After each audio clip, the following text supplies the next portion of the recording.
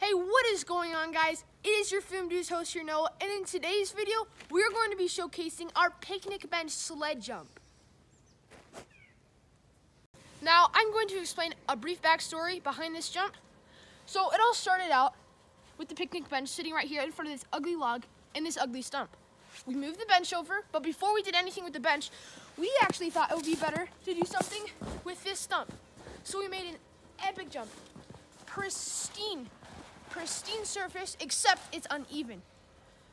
So, it's more likely for you to go off one way and clearly run yourself into the tree than actually go straight. Plus, it's harder to go down because there's no clear path. You can see you have to maneuver your way through these trees, which is the main reason why we switched to the picnic bench. Also, this stump is extremely high off the ground. If you were to actually successfully go off this jump, it would hurt a lot. So those are a few reasons why we abandoned this project and we went to the bench. Now I'm going to explain the magnificent process of making this jump.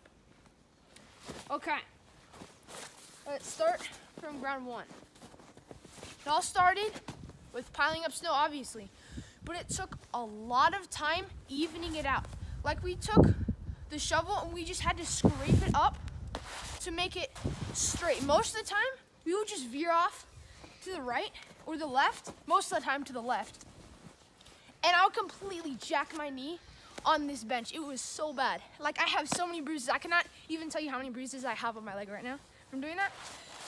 We even tried installing a wall along the path, but that worked very little, and we would still go off either side, and it just would not work at all.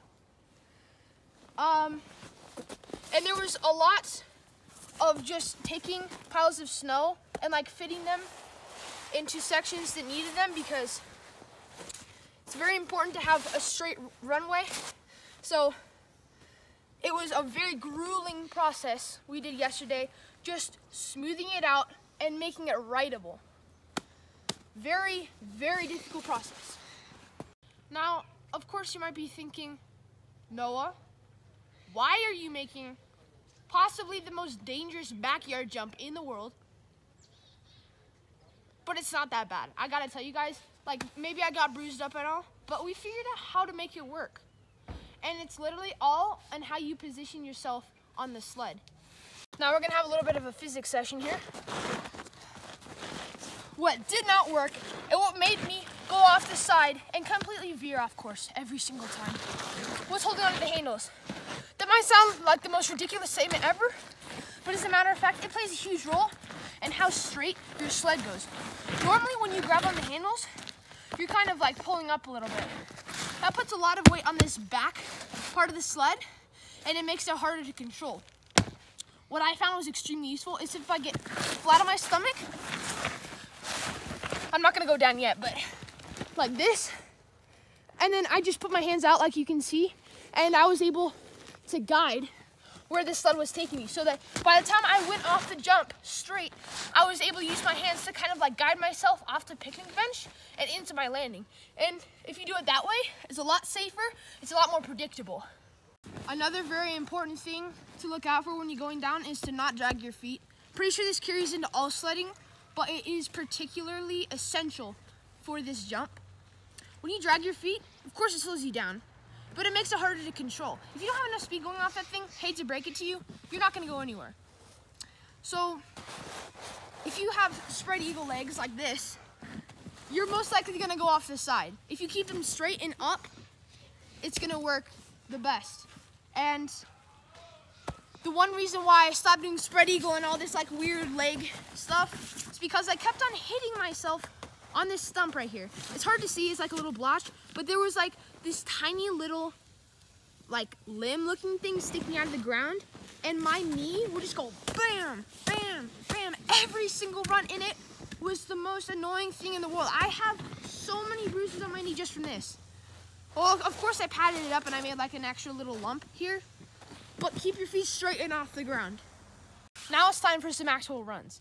We're gonna be filming from 3 different angles of me going down, and those are gonna be third person, first person, and third person front, which is down there by the front of the bench. So you can see what the impact is like and all the technical stuff. Well, wish me luck.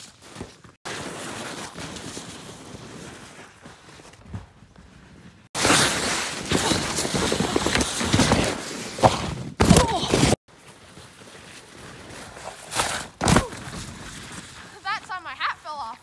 So we got some pretty good footage going off of the jump, and you probably saw on the first one, the third person run, I was using my hands a lot more because I felt myself veering off course. It did kill a lot of the speed, but sometimes those are the sacrifices you have to make to prevent injuries. Totally non-lethal, totally not dangerous at all.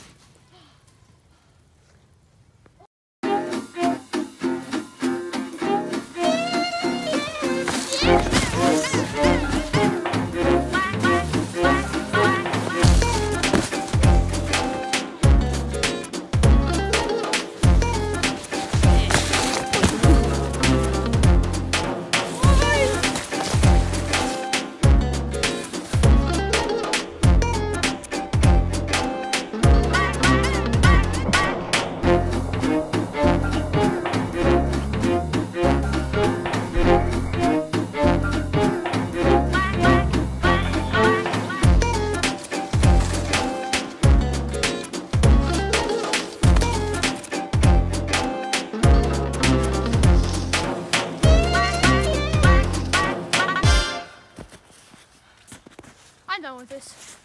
Thank you so much for watching our picnic table sled jump video. And please make sure to like and subscribe because it was very hard to make this and it was also very hard to film. I did get pretty beat up and we got a few fail clips and that was always nice. So, I'll catch you guys in the next video. And if you did enjoy this video, please leave a like. Later.